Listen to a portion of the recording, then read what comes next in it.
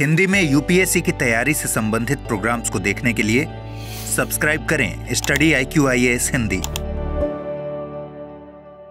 नमस्कार, quick news programme में आपका स्वागत है। टॉपिक है चंद्रमा के स्याह पक्ष का पता लगाएंगे इसरो और जाक्सा। इसरो यानी इंडियन स्पेस रिसर्च ऑर्गेनाइजेशन और जाक्सा यानी जापानीज एरोस्पेस एक्सप्लोरेशन एजेंसी मिलकर चंद्रमा के स्थायी छाया क्षेत्र का अध्ययन करने के लिए चंद्रमा पर एक संयुक्त मिशन भेजने की तैयारी में है।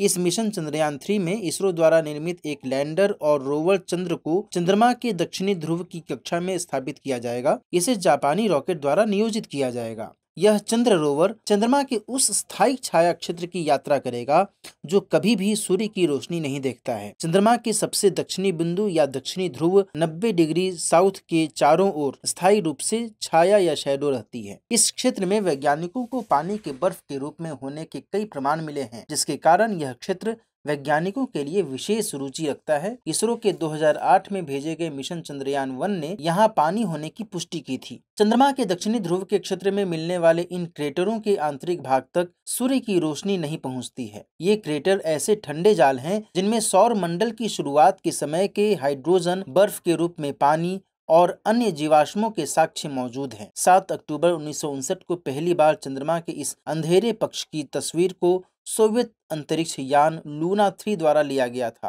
हालांकि यह तस्वीर अस्पष्ट थी। यह पहली बार था जब चंद्रमा का यह पक्ष कभी देखा गया। चंद्रमा का यह दक्षिणी ध्रुव वास्तव में अंधेरे में नहीं है। यह पृथ्वी से टाइडल लॉकिंग नामक घटना के कारण कभी देखा नहीं जा सकता है। टाइडल लॉकिंग उस स्थिति को कहते हैं जब अपनी कक्षा में परिक्रमा करता हुआ कोई खगोलीय पिंड अपना एक हिस्सा हमेशा एक ही दिशा में रखता है। यह खगोलीय पिंड अपने गुरुत्वाकर्षण साथी के बीच कभी भी कोणीय संवेग यानी एंगुलर मोमेंटम की अदला बदली नहीं करता। इसे सिंक्रोनल रोटेशन के रूप में भी जाना जाता है। इसका एक प्रमुख उदाहरण पृथ्वी और चंद्रमा है। चंद्रमा पृथ्वी के साथ टाइडल लॉकिंग की स्थिति में ही है। पृथ्वी की तरफ चंद्रमा का हमेशा एक ही हिस्सा रहता है, जिस कारण से पृथ्वी से उसका केवल एक ही हिस्सा दिखाई देता है।